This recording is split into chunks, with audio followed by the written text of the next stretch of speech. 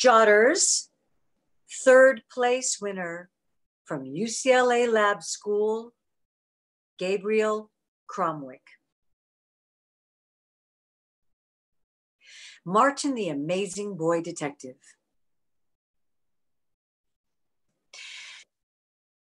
It was a nice summer day in August in Los Angeles, and my mom and I were walking to the bank.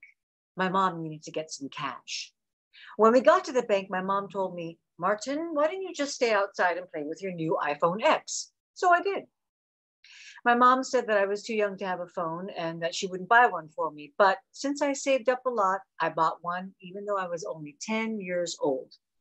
Anyway, I was waiting outside when I saw someone leave through the back door and they forgot to lock it.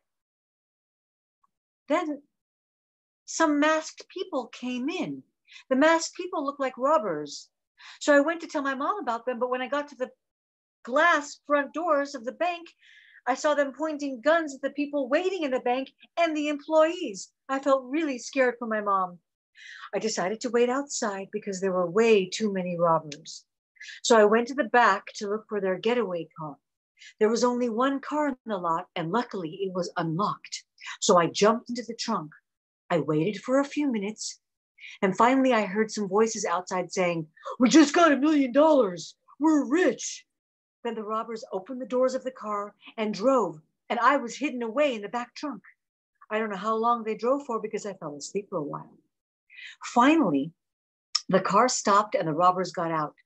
Suddenly, a bright light came in. Pulling out my iPhone X, I tried sharing my location with my dad's best friend, Joe, who's a cop. I waited for a while, but the police didn't come. I looked at my phone and it said, "Error, no internet connection." I checked my internet connection and sure enough, there was no internet. I just did not know what to do. So I snuck out of the trunk and I started looking for an exit. Got to check to see if the robbers were there, and I got caught by the robbers. They were very surprised to find a 10-year-old boy hopping out of their trunk. Two of them grabbed me and pushed me into a dark room that had no windows, and they had a door that was a few inches thick, but there was no air vent. But actually there was an air vent after I was looking around. The room seemed impossible to escape from, except for that air vent. So that's what I did. I climbed through that air vent, which was just big enough for a kid my size. When I finally got to the other side, I looked through the grill of the air vent into another room and I saw the robbers and all of the money they stole. So I pulled out my iPhone X again and I took a video of them with their money. Not their money, the money that they stole.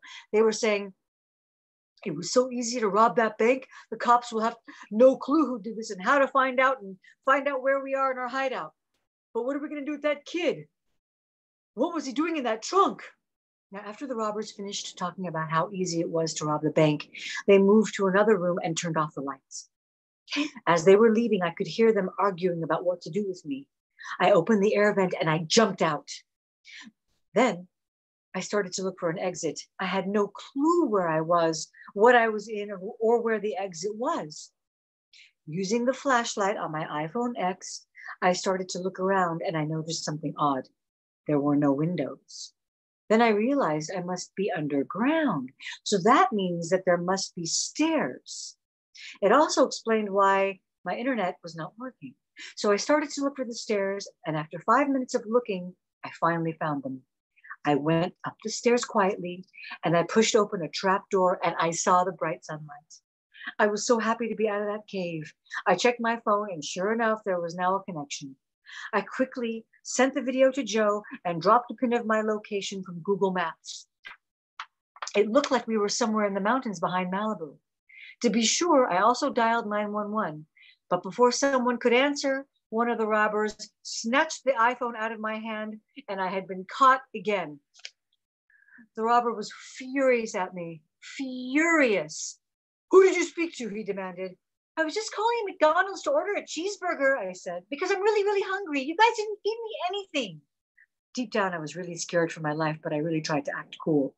The robber looked at me like I was really stupid. "You're lying, kid. You don't fool me. I'm taking you back down to the cave and you will never be getting out of here." I tried to delay him, so I said, Okay. Well, if McDonald's is no good, then what about an In-N-Out burger? And no ketchup, please. The robber looked furious. He did not like my attitude. He threw my brand new iPhone to the ground and stomped on it with his foot. Oh my God, I hope Joe got my text. The robber pushed me back downstairs and tied me up. You can starve down there, you troublemaking kid. Hours passed by. I started to doubt that anyone would ever find me. Mom and Dad must really be worried about me.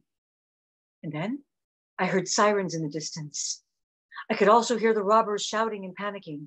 The cops came bursting through the doors and told the robbers to put their hands up in the air. They were all arrested. Then the cops found me and untied me. Later that day, I was at the police station with my mom and dad. The police chief, Chief Carter, he called me a hero. He was friends with Joe, and they had acted right away. Thanks to my video, the robbers would end up in jail for a very long time. And the best part of all was that the police bought me a new iPhone X.